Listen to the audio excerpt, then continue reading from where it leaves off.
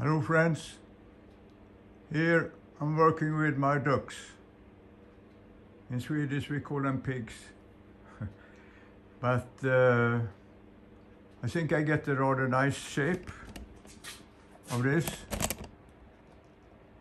So I'm not really working with NACA profiles.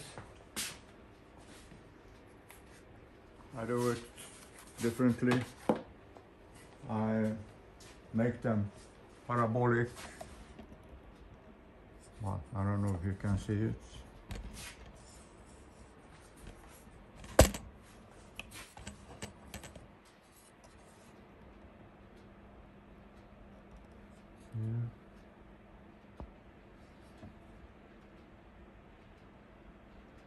Here I put up some. I divide it into spaces, and each space a square, and then I do it from the middle out,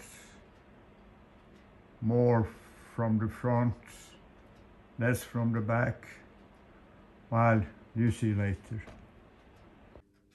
Hello friends, this is Irvind making video. And now the twin keels are here, and the first piece is cut out like this piece here, and I made a shape. It's not the NACA, and it got maximum beam in the middle, and it's parabolic, and maybe I showed it before, but this is how it's done. Just with calculations. I divide it into parts, 1, 2, 3, 4, and then I squared each one, and in that way I got the parabola. And it kind of looks nice to me. And now this first piece is cut out here, and it's going to be about 6 pieces on top of each other. 6 times 4 is 24, so they're going to be 25 centimeter, and the one in the bottom. And some people say it's a good idea to lean them out like this. Then when the boat is heeling 20 degrees, they're vertical.